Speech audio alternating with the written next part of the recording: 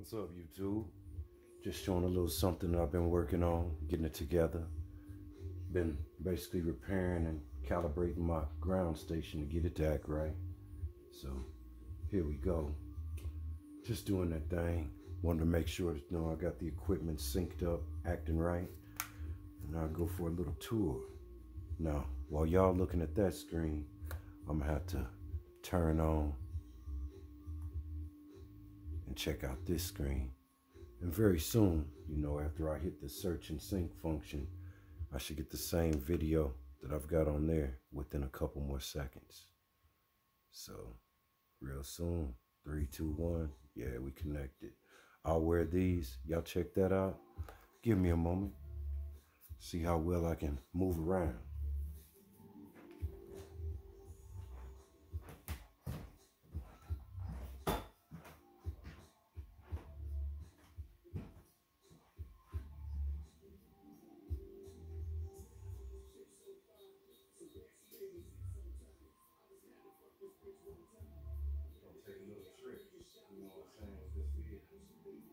Y'all looking at one of my small remote rechargeable ground stations, throwing together from scratch, the last little thing. I'm gonna be on these goggles. I'll holler at y'all in a second. Get used to the ride here in a little screen.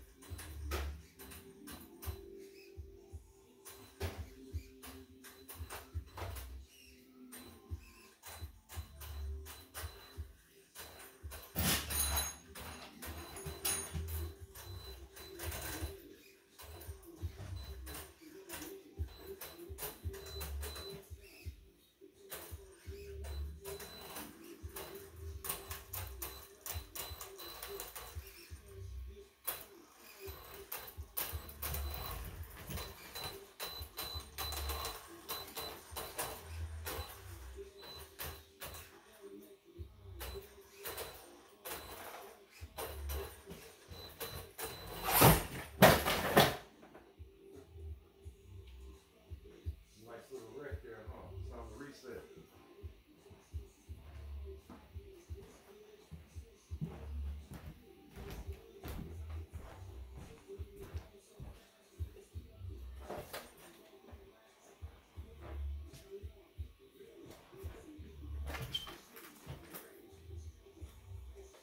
That's what happens when you jump a very steep hill. Kind of definitely saw some 3D action there. Hope y'all appreciating the view. When you ain't looking at nothing at all, you still got to get fine-tuned and used to rolling around without using your natural eyes, just relying on a monitor. Now, it's in some ways relaxing and easy, and in others, it can get challenging. I'm multi-streaming at the moment, so I've got the exact same view on my small remote ground station, which I'll show y'all. Give me a moment.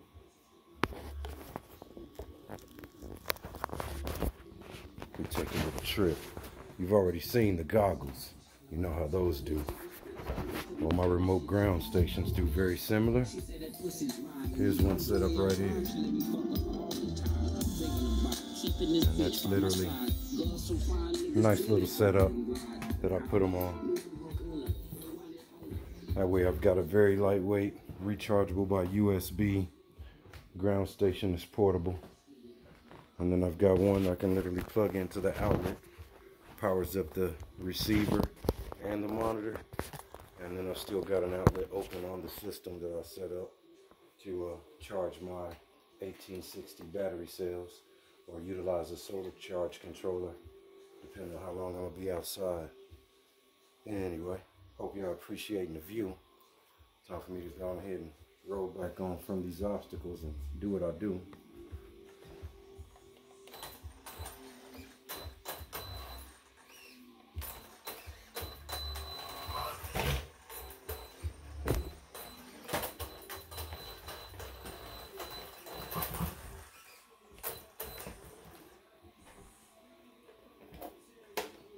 Yeah, that might want to be like that.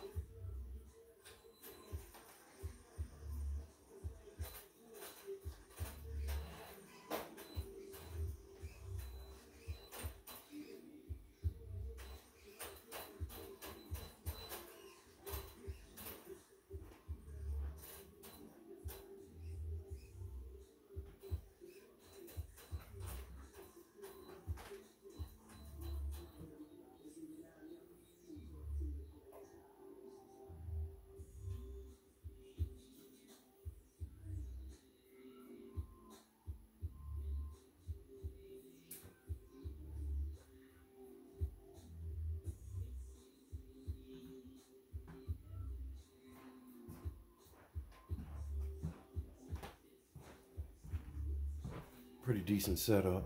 You know, browse on eBay. Want to look for like some 5.8 gigahertz receivers. Multiple channels is always good. Usually makes them more compatible with several different brands. And every now and then, you know, you may actually be closed into getting goggles and transmitter from the same brand. It's very rare, you know, for 5.8 gigahertz systems. But for example, there's Fat Shark, and then there's a lot of not even brand name or foreign brands that work well together. Anyway, as you see, picture's nice and clear. I was able to mount my camera, you know, within the view of actual behind the windshield and behind the steering wheel, so you can actually get that real perspective of rolling around. Nice little hobby, relaxing.